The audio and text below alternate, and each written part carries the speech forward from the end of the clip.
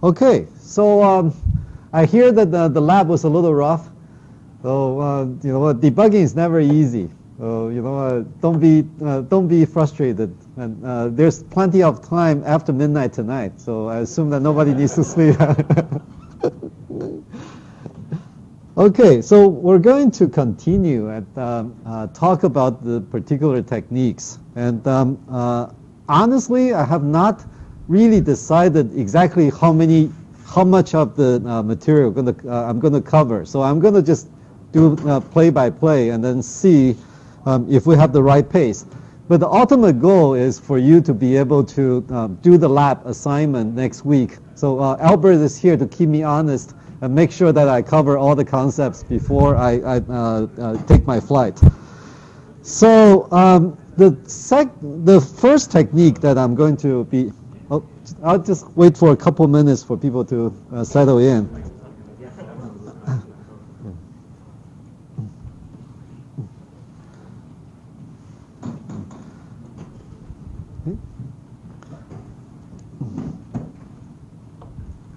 Good. So the first technique that I'm going to talk about is this parallelism scalability transformation. Invariably, when we convert some algorithms into parallel algorithms, we oftentimes will run into atomic operation bottlenecks. And I'm going to explain to you with a class of applications how people typically deal with this kind of problem. And in general, it's what we call the scatter-to-gather transformation.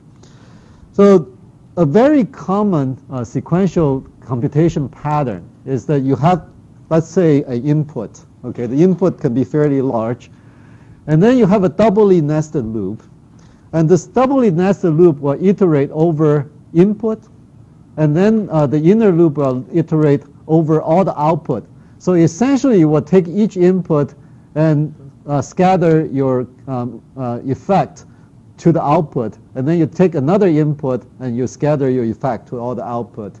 This is a very common calculation in molecular dynamics, simulators and so on.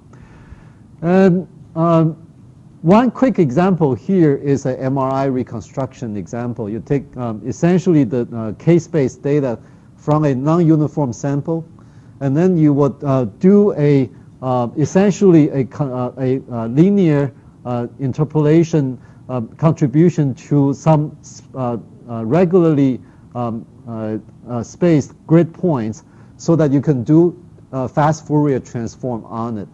And for many of you, in this group, in this room, who have experience with fast Fourier transform, you need to have, essentially a Cartesian based space distribution in order to do that fast Fourier transform and get meaningful result. And so this is a fairly widely used kind of computation pattern in quite a few application domains. The input data in this case is the scanned points, and we call it M, so that's the outer loop. The output data is N, it's regularized scanned point, its input, it's N, and in the inner loop, and the complexity of the algorithm is M times N, and the output tends to be more regular than input. In this particular case, it's absolutely true because the point is to regularize your input. So you will have all these spiral scan data, and then you essentially generate the regular spaced output point. And there are many other applications, and most of them actually have what we call the cutoff property. That is, each input point will have a range of output point that it would affect. It will not affect every output point, and we're going to come back to this point later. So we're going to first do a very simple form where every input affects every output, and then we'll go into the cutoff case, because the cutoff case will require binning techniques, and that will be one of the lectures on Friday. So the scatter parallelization is fairly straightforward. It's essentially the way I described the outer loop in the sequential code. So we will take each thread to handle one input. Okay, so every thread would process one input, and it would actually go and scatter the result of that input to all the output elements. So every thread works on behalf of one input point. This is also the reason why we call this input-oriented parallelization, because the threads are essentially on behalf of one input point. And the scatter-based approach is very straightforward, but it can be very, very slow. The reason is, if you look at the thread execution, all the threads will, all these parallel threads will all come and try to update the zeros element. So thread 1, thread 2, thread 3 will all go and update that first element. Whenever this happens, remember we need to use atomic operation to make sure that we don't lose the results. So the atomic operation will essentially force all the updates from all the threads to serialize. Okay, and then so you will have a fairly long chain of additions, and then all of them will get in line to the second one, and then they will do all the all the second element together and so on. And this is a very bad behavior because the entire crowd go into one place, right? And they all queue up. After they're done, they all go to the same place again. They all queue up. So it's not a very good behavior at all. And it's actually worse for many of the GPUs, and if you understand how the hardware actually works. In the earliest GPU hardware, the atomic operations are done in the DRAM, okay, in the DRAMs. So what's happening with each atomic operation is that you need to go to the DRAM and with a DRAM delay, and then fetch the initial value, and then you need to do a kind of a addition to the value, and then you will need to write it out to the external DRAM. So all these operations take long time to to happen. So the DRAM value needs to go through the DRAM access delay, and then you will go through the on-chip routing network, and then so then you can do that addition, and then you go through the on-chip routing network, you go out to the DRAM, and eventually complete that operation. And then the second one comes in. So this can be a very, very long the process. That's the reason why if you use a atomic operation in one of the earlier GPUs, this can be a disaster. Okay, it's really can have detrimental effect on your code performance. There are some hardware improvements in the past couple generations. The GTX 280 or GT200 chip actually enabled atomic operation on shared memory. So these are the on-chip memory that are shared between threads of a single block. So when you do atomic operation on the shared memory, the shared memory is so much closer to the computation unit that you're going to just have a very, very small internal routing delay, and then you can just fetch it and then do the addition and write it out. So the overall delay, if you use shared memory, is actually dramatically reduced for the computation. However, they still get serialized. Okay, you still lose the parallelism. It's just that it's not as bad as before. And with this type of delay, then we can start to consider using atomic operation for certain type of data distribution, and I'm going to come back to that point later. Okay, but for this type of computation, it's still going to be very slow. Okay. Some of you will probably ask me the question about Fermi. And so many of you know that Fermi actually started to have L2 cache on chip. And the most recent SDK allows you to do atomic operation on the global memory, but the cache will actually cache the atomic variable value. So in effect, you will be doing an atomic operation on chip in the L2 cache. So this L2 cache is not quite as close to the execution units as the shared memory, but it's not bad. Okay, so it has a somewhat moderate latency compared, somewhat longer latency compared to the shared memory, but it's still much better than DRAM. So it's a medium latency, but it's still serialized, And for some algorithms, this can be acceptable. So that's why quite a few people have used, have changed their algorithm for Fermi to use atomic operation rather than output-oriented scatter operation. But there's a threshold, and hopefully we'll get to that trade-off before the end of the school.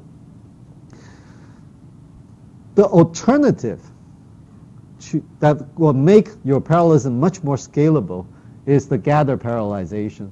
So if you look at the way to visualize gather parallelization is that every thread works on behalf of an output. And this is also similar to the owner computes rule if you're familiar with MPI programming. So because every thread is going to be writing into one or multiple individual sort of privatized output locations, they don't need to use atomic operation to get out of each other's way.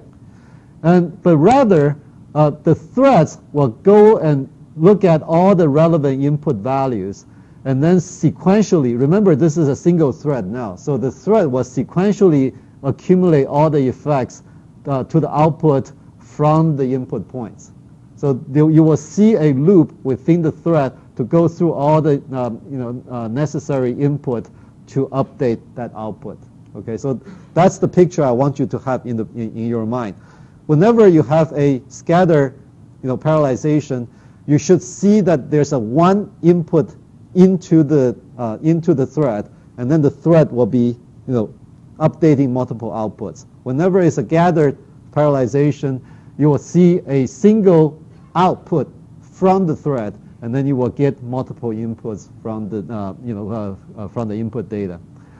So gather can be very, very fast in the GPUs. In general, gather gives you a much higher throughput, but it actually has other side effects, and we're going to come to those points later. All the threads can read the same input element, and this is a very, very desirable behavior in the GPU, because when all the threads are trying to write into their first output operand, they will be using the same input data. They're all going to the same input location, right? And you said, you just told us if you're writing into the same location is extremely bad. Why would it be so much better if they all go into the same input location? Because when they all go into the same input location, you can fetch that data once and then use the data for all the threads.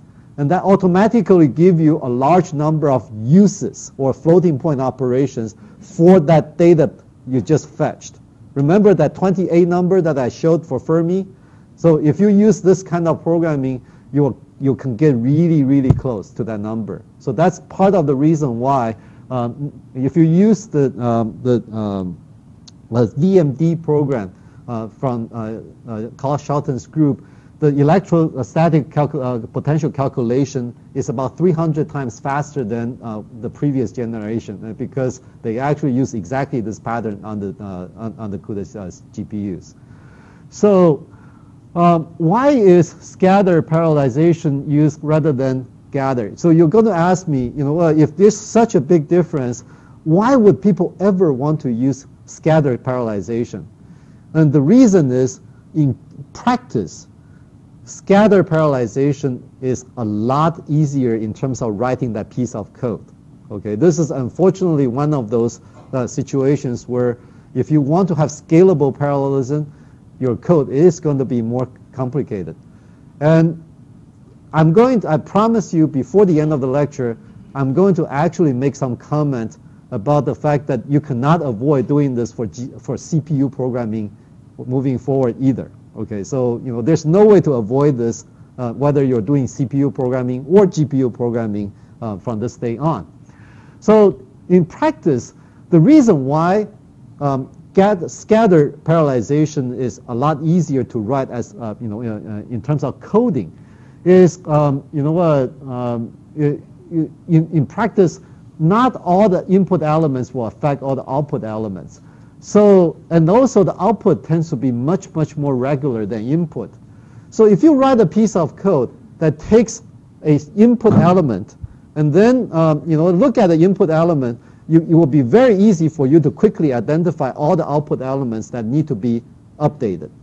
Whereas if you look at a piece of output, it's in general very hard to find all the input elements that should be looked at. Okay, so that's the fundamental reason why if you look at some, I would say beginner code, whether it's sequential code or parallel code, they always start with a input-oriented programming. Well, so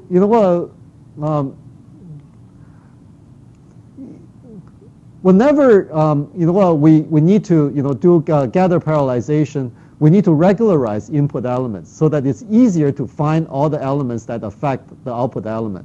So that's why we're going to actually have a fairly substantial lecture on how we can do binning effectively for the CPU, for the GPUs. And then it can be even more challenging if the data is highly non-uniform. In my opinion, this is going to be eventually the biggest hurdle for all the parallel systems. When we have these data distributions that are not very nice, it essentially can defeat any kind of parallel execution. There are applications such as graph algorithms that I have not seen any algorithm that is bulletproof. That is, you can always generate some type of graph with some edge distribution that defeat the parallel execution and give you slower execution than sequential execution. So for this lecture, we assume that all the elements affect all the elements just so that we can get some of the basic principles started. So I'm going to be using the molecular modeling ion placement process to kind of illustrate the technique. And in the simulation, essentially, we need to establish these molecular structures with all the atoms and produce a electrostatic field. And then we need to place these ions into the simulation to make the simulation realistic. And the solvent and the ions are added into the bare bone molecular structure after we establish them. So the step one of the process is to take the original molecular structure and calculate the electrostatic potential due to all the existence of all the atoms in the molecular structure, and then so that we can have a electrostatic potential map. And then and this is the most time-consuming process, and that's why it's going to be the focus of our example. Once you have that map, then you can take these individual ions and place them into the, find the voxel containing the minimal potential value. That's where the stability, the stable location for the ion should be. You add the ion in there, and then you add the effect of the ion on this potential map, and then you place another ion and another ion. This process used to take about 3 months. And so for a large-scale molecular dynamic simulation. So, just placing the ions properly into the simulation to set up the, simulation for a large-scale simulation used to take about 3 months. So John Stone told me that a lot of the grad students will set, will essentially, will set up the simulation and let it run, let this placement algorithm run and take a vacation. So unfortunately, after the speed up, that went away. So a lot of grad students were not exactly happy about that. But so there's some, there are always both sides of things when when you make things quote unquote better. It may not be always better for everyone. Just to give you a quick overview of this direct Coulombic summation process where we calculate the electrostatic potential map. So one way to calculate this is on a grid is essentially have all the atoms. This is just one way, and they're cutoff and multi-grid level kind of algorithms that hopefully we can get to by Friday. And then for each lattice point, you will sum up the potential contribution for all the atoms in the simulated structure. And the calculation is fairly simple. You just take the charge of the atom and then divide that by the distance between the atom and the grid point, right? It's a Euclidean distance, and then you add that contribution to the potential. This is you can use approximation-based methods such as cutoff summation and so on, but we will cover that later, as I mentioned. So to visualize what's going on, we have these lattice points, okay, and we have all these atoms. So for every atom, we're going to need to calculate the contribution to all the potential points. And this can be a fairly expensive process.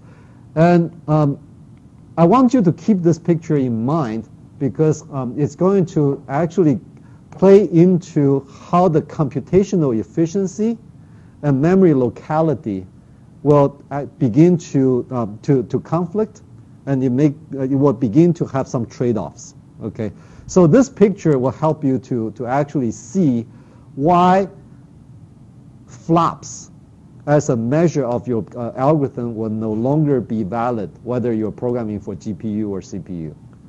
Okay, so you know what, the way that we would present a calculation is that we're going to actually have a piece of code that will just calculate a XY slice of the grid potential grid lattice. Okay, so even though the final result is a three-dimensional volume, we're going to just have a piece of code that takes one slice of the XY plane and calculate all the lattice point potential, and then move on to the next one and the next one.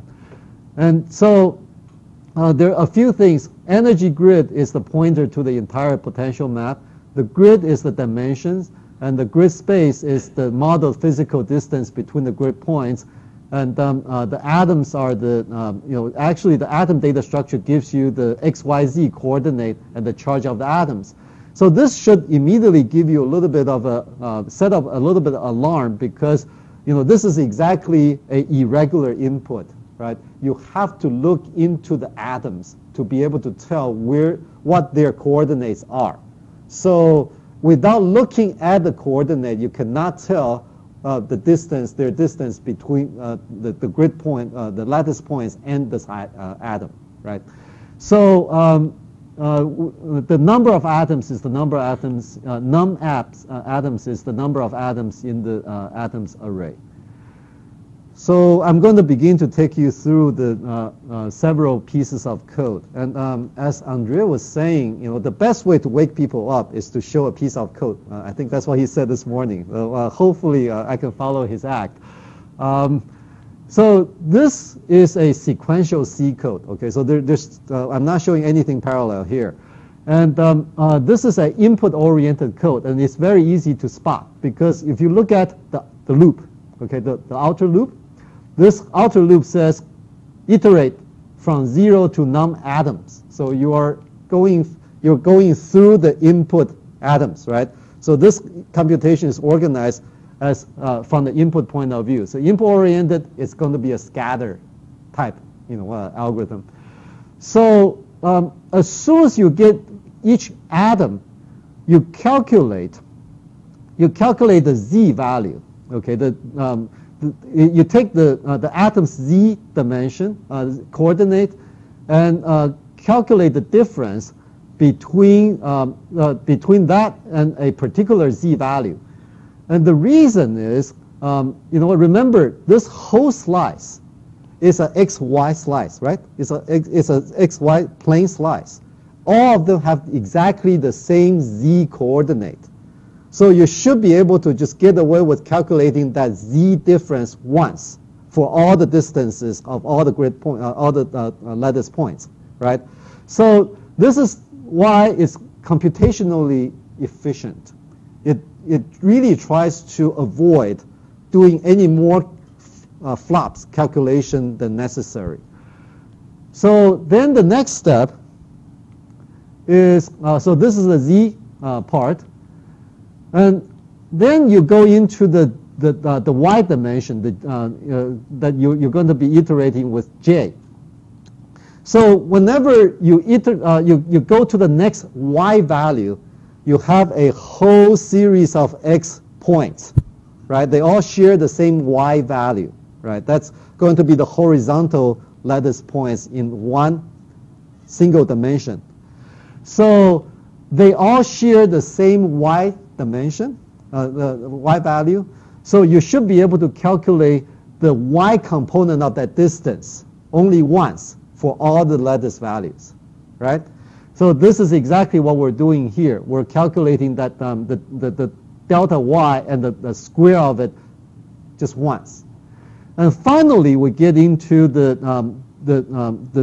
x dimension. So we're iterating through all the lattice values on that single line, right? So at this point, we can just use the y and z components of the distance that we calculated outside the loop, and we only need to calculate the x difference for this particular lattice point. So this is a fairly computational efficient algorithm. I already mentioned all these things, so I'm not going to read the slides again, but it's going really for your benefit when you look at the slides later on. Okay. So for this particular application, just like the MRI situation, the input is really irregular because the inputs are atoms from molecular structure and ions and so on, and they're irregular by necessity. They're all over the map here. Whereas the energy grid model is a very regular spaced grids, and this is regular by design. Okay. So I'm going to take you through the CUDA implementation, based on the scattered approach or input-oriented programming.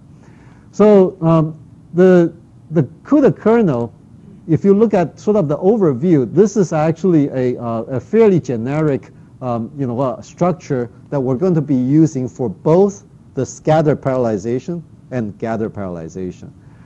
So we will allocate and initialize potential map memory on the host CPU. So this is what you will be doing regardless of GPU. So you will be doing the same thing on the CPU if you're only using the CPU. And then you allocate the potential map slice. Remember, we're doing one XY slice at a time. So we'll be sending one slice over to the GPU. And then we would calculate the slice on the GPU and then send it back to the CPU. And then we'll do after we finish, with the whole thing, then we're done with the entire three-dimension lattice point. And you're going to ask me why you would be sending the slice to the GPU to begin with. Wouldn't that be 0? In general, if you have large enough input, large number of atoms, oftentimes there's another level of tiling. That is, you'll be taking a chunk of input, do this, and then take another big chunk of input, do this again. And that's why you will be starting with your previous phase. Okay, so that's essentially how this particular calculation is set up. So let's go through the scattered parallelization first. We will be using each thread to compute the contribution of an atom to all the grid points in the current slice. So this is a scattered computation. The kernel code largely corresponds to the CPU version with the outer loop stripped. So this is actually a very, very quick conversion from your C code to CUDA code. Remember that outer loop that iterates through all the input atoms.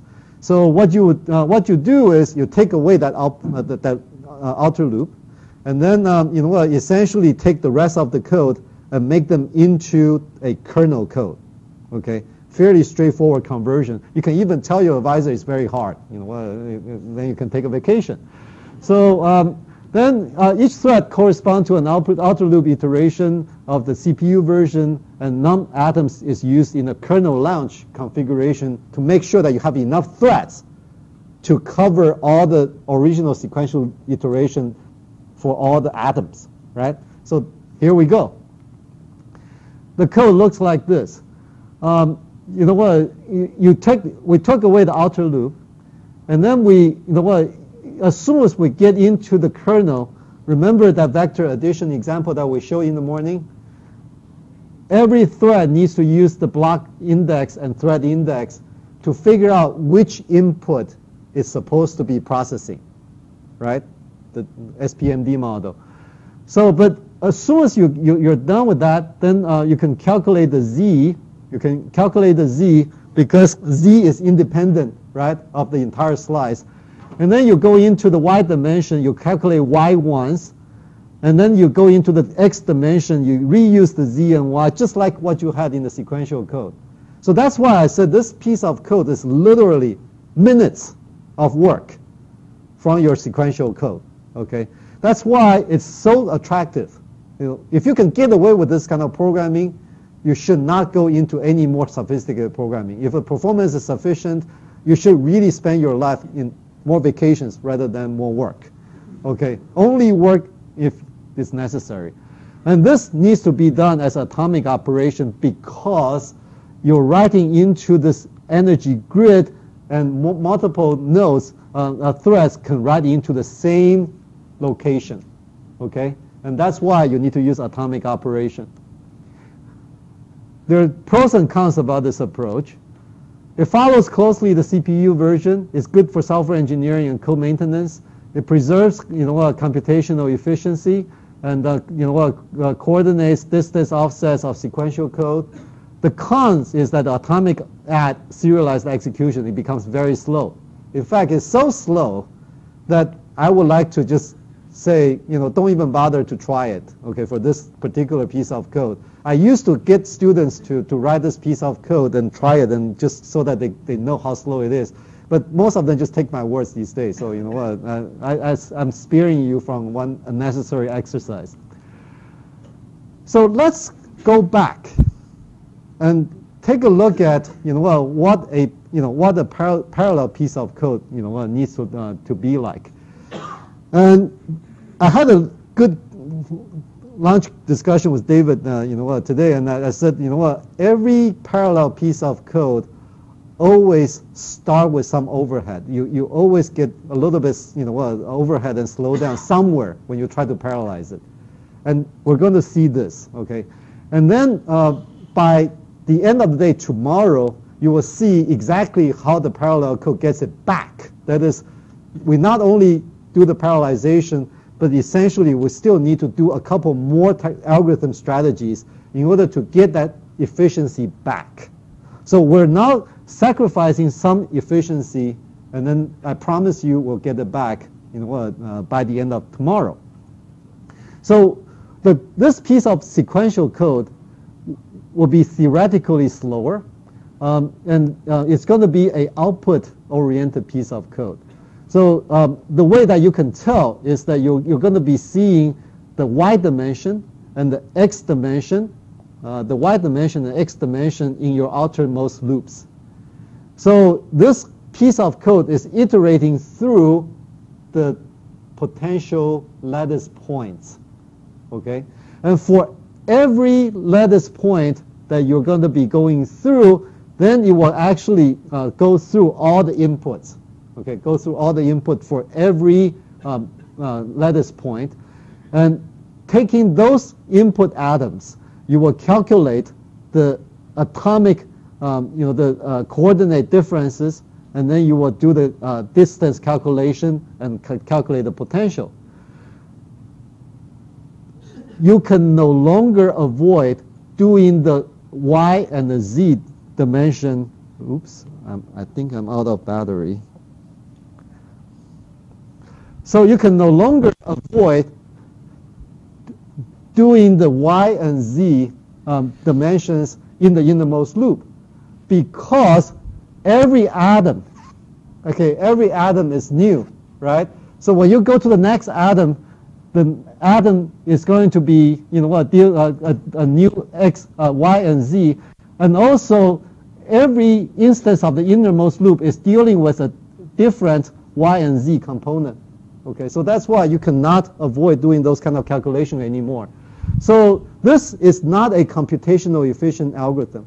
You'll be doing more, flops just to be able to calculate the same thing.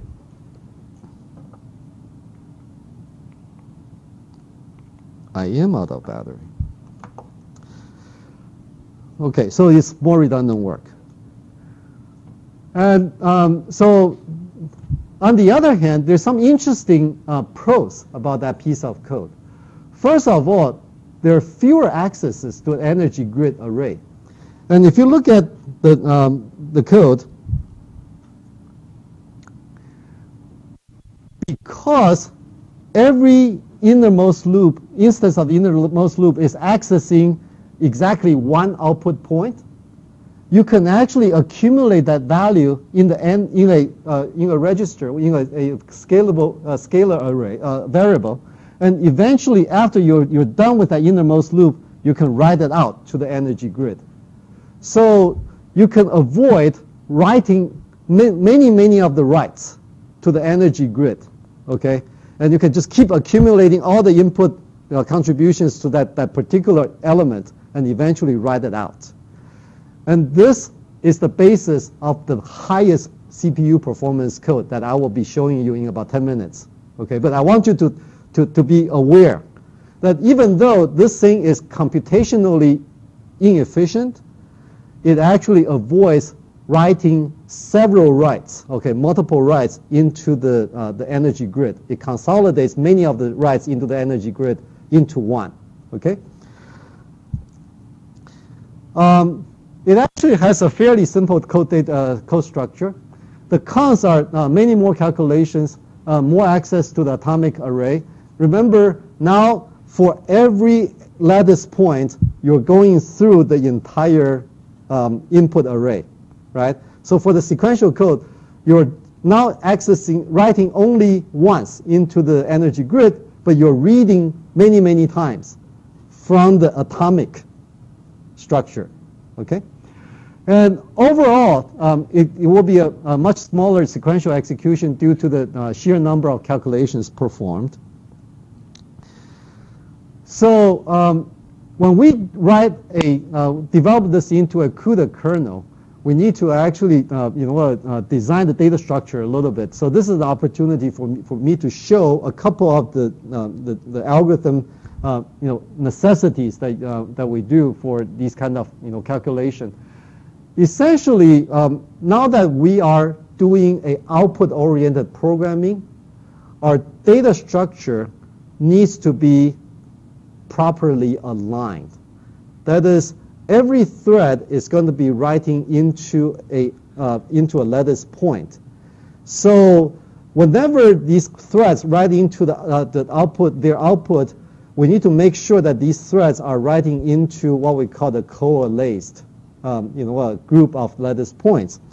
So what that means in practice, you will take your data structure and you will pad them into multiples of half-warp sizes to make sure that all these data structures are properly aligned.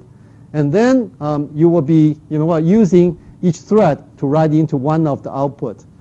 And so once we're done with that, then we know that another important thing is, remember this particular group, if we didn't pad a data structure, then some of the threads may be writing outside the valid range of your grid point.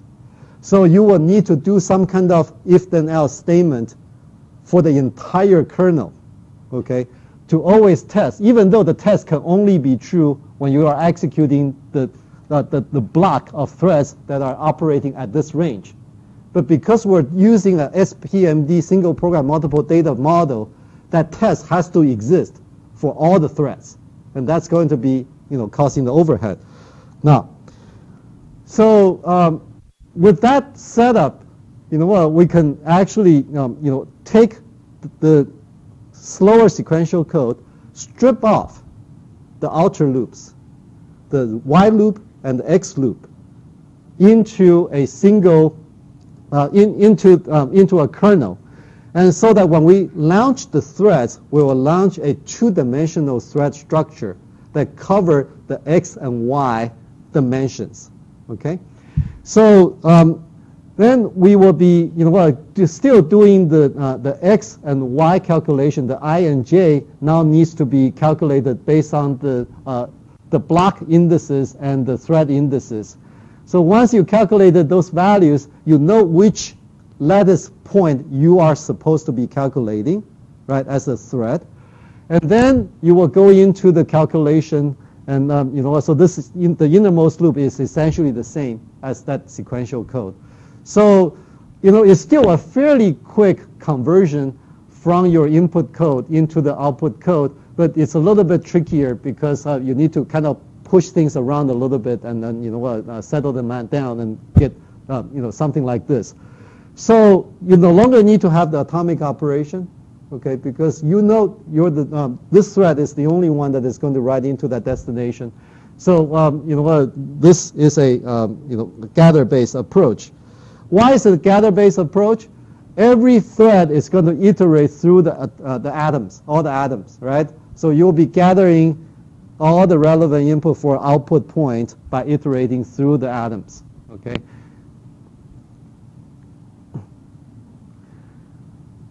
So there's some further optimizations.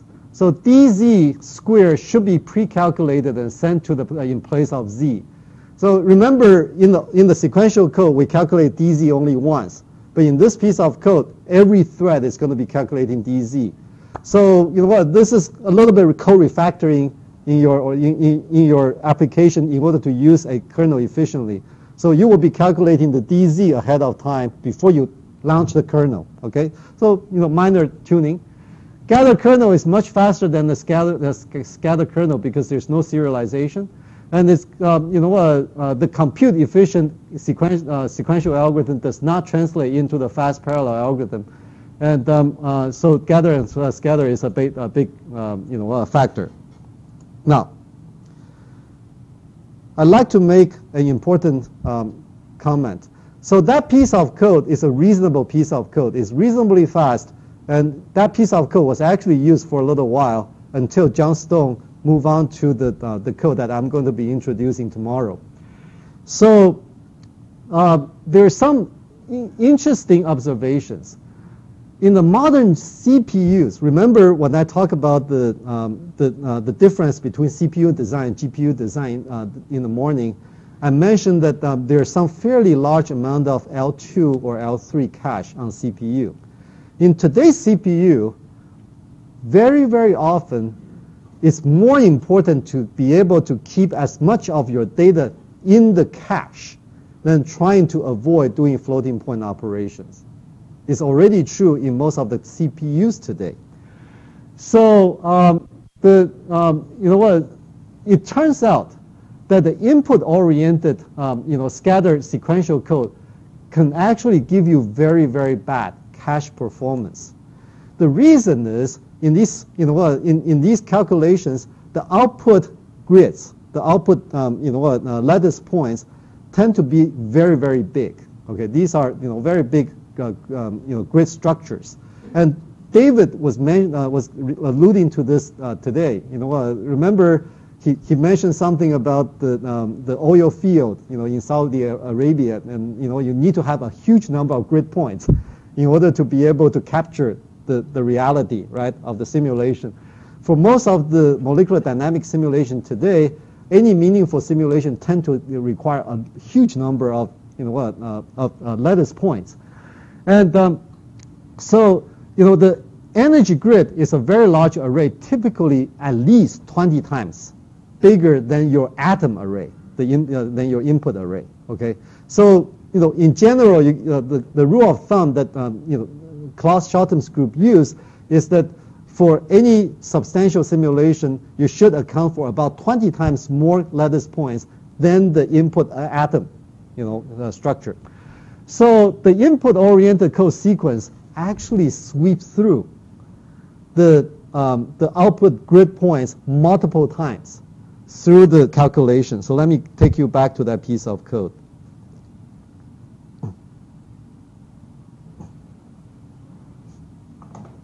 Okay, so remember, the outermost loop is to iterate on the atoms, right? So when you take one atom, what do? You go through the inner I and J loops, right? And you will be writing into all the elements in that slice, okay? So you'll be sweeping through a two-dimensional slice in the output. And what do you do then? You go back, you fetch another input, right? And you go through that whole slice again. The slice is so big that by the time you try to do that for the next item, your cache is already trashed. Okay, so all these writes into the lattice points tend to be cache misses on the CPUs. Okay, so that's essentially what's going on for the simulation.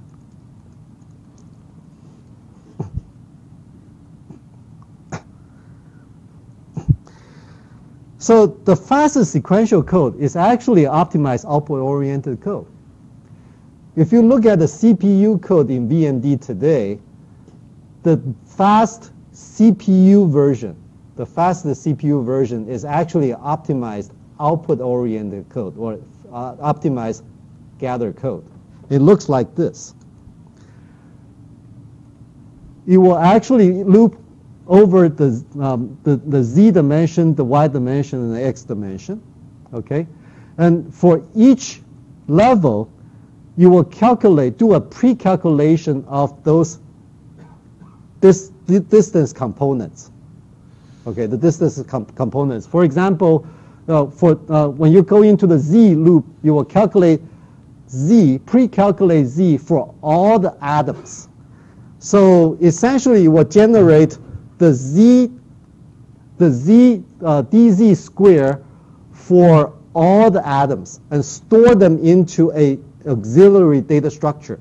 Okay, it literally generates another side data structure, and that side data structure contains the dz square, okay, calculation for all the atoms. You need to remember that. You need to essentially keep all the dz values for the atoms for this algorithm to work. And then for all the y, when you go into the y loop, you do the same thing for the dy calculation, okay? So finally, when you go into the x loop, then you will iterate through all the atoms. You will actually go through all the atoms again.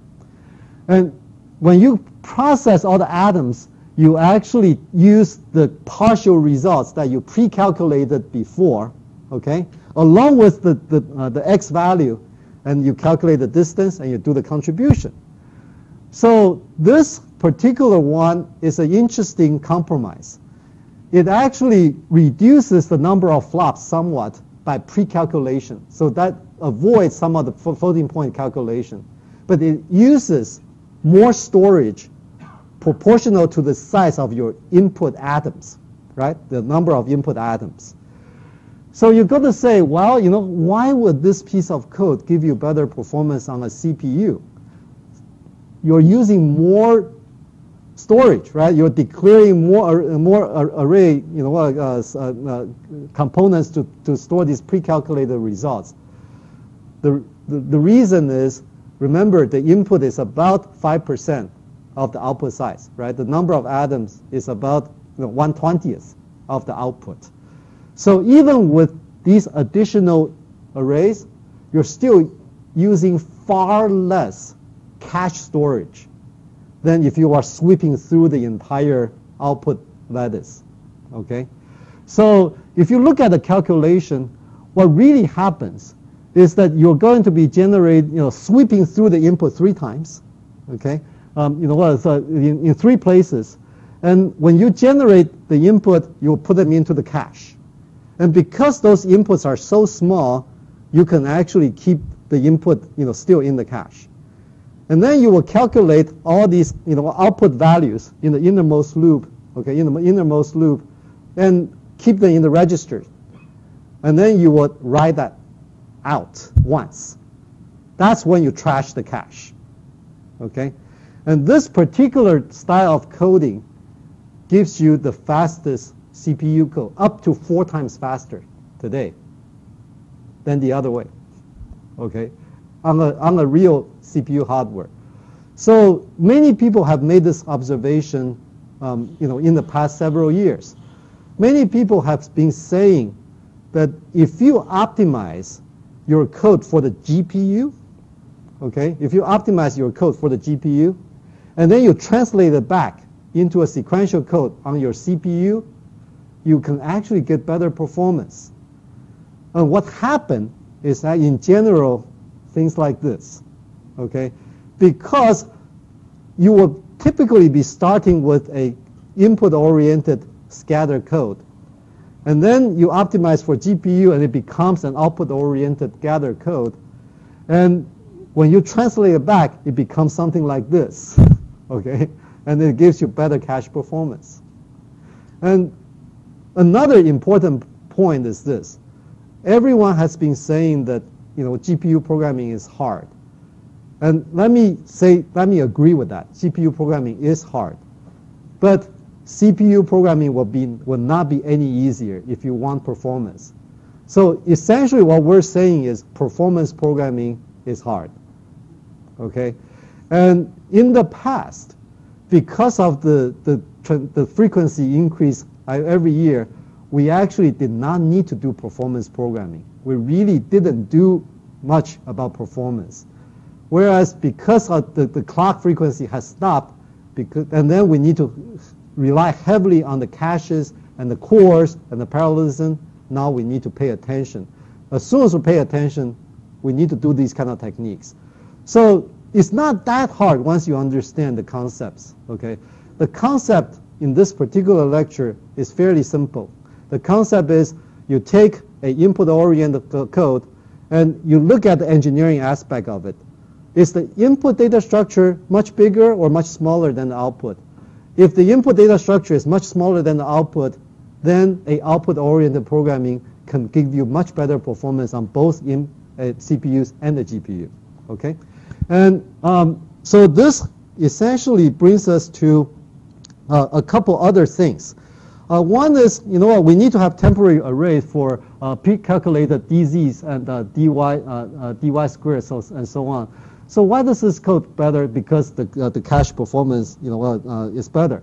Now, what I didn't tell you is that a real GPU code actually also looks exactly like that. Okay, but we go through another step, which is called thread coarsening transformation, and that's going to be the topic tomorrow morning. Okay, and that also sets the foundation of what we call the register tiling transformations, which is very important for stencil code and for high performance matrix multiplication, matrix vector multiplication. So that's why, by the end of tomorrow, my objective is for you to be able to visualize why high performance CPU code and high performance GPU code will have essentially the same fundamental structure, and the kind of transformations that you apply in one will most likely apply to another one. By Friday, what I would like to do is to be able to show you the same type of transformation, which is a tiling transformation that has been used for CPU cache performance, is going to be critical for GPUs to reach its peak performance. So hopefully we'll bring everything together, and there will be several missing techniques. But on the other hand, if I can interest you enough, I would trust that you will go and review all the concepts. Albert, did I miss anything before I let them go? Well, I don't know. But in the GPU implementation, since there's a lot of reuse on the atom array, yeah. Does it make sense on newer like Fermi GPUs to put that into like some kind of read-only memory? Okay. Or is it better to let? It's not a fair question because you know too much about these things. It is a great question. So the question is this. What Albert is actually asking is probably 3 questions, because he actually knows more about some of these things. In the past, we tend to put the atom array into either the local memory, the shared memory, or the constant memory. And the highest performance implementation tend to be in the constant memory. And then we need to actually divide the input into chunks so that each chunk will fit into the 64K limitation of the constant memory. So what Albert is really asking is that now that we have caches in the Fermi, chip and above, do we still need to do those kind of, additional steps? The answer is actually, you're right. The atoms now can fit into the L2 cache and give you very comparable performance to the constant memory and shared memory versions. That's absolutely right. So that's part of the simplification of programming. But that's actually a very good usage model for the Fermi cache. There are very bad usage models, but this particular one is a good one. Any other questions? Since he agreed to be my TA, I actually answered the question, even though it's not exactly the fair question. But I want to make sure that all of you who are seeing this the first time actually get a solid. And I promise I would end on time. So I will take one more question. Does the program get any worse if the output is the same in an array of atoms? So you change the program like atoms to make inference of the neighbor or all? Yeah. So the question is this: if the output array is the same as the input array, right? Would that cause problem? Absolutely. The typical situation is there are some n-body calculations where you are not just calculating the effect on some grid points. You're actually calculating the forces on the input, and then you need to move the input. Okay. So for those kind of calculations, you cannot do pure input or output-oriented programming, and you need to actually do what we call the bin-based programming. And it's actually one of those lectures that you will not be hearing here, but you will be getting from the semester level course. So if you're working on some large-scale n-body type problems, you need to actually go further than the lectures here. Any other questions? If not, thank you very much. So I'll see you tomorrow morning.